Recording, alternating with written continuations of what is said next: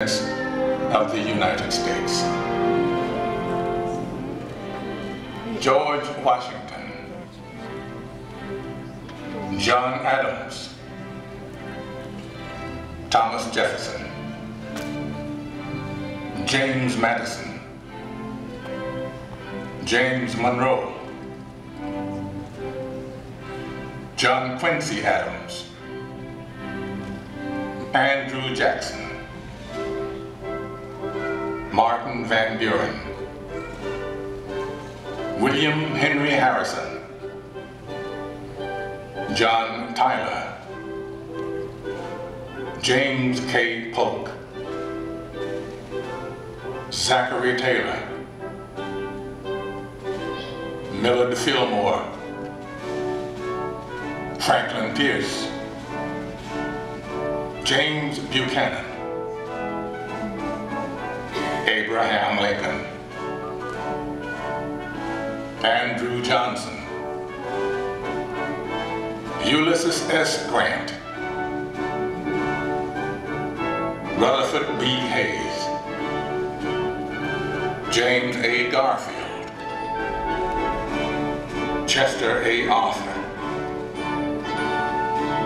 Grover Cleveland,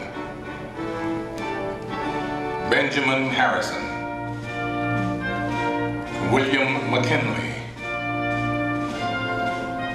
Theodore Roosevelt, William Howard Taft, Woodrow Wilson, Warren G. Harding, Calvin Coolidge, Herbert Hoover, Franklin D. Roosevelt, Harry S. Truman, Dwight D. Eisenhower, John F. Kennedy, Lyndon B. Johnson, Richard M. Nixon, Gerald R. Ford, Jimmy Carter, Ronald Reagan, George Bush,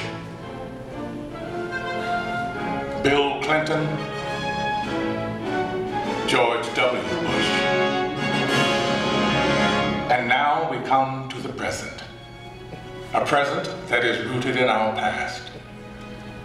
For all of liberty's leaders have one thing in common, one trust they all accepted. My fellow citizens, no event could have filled me with greater anxieties than that notification on the 14th day of April, 1789, that you had selected me to lead our nation.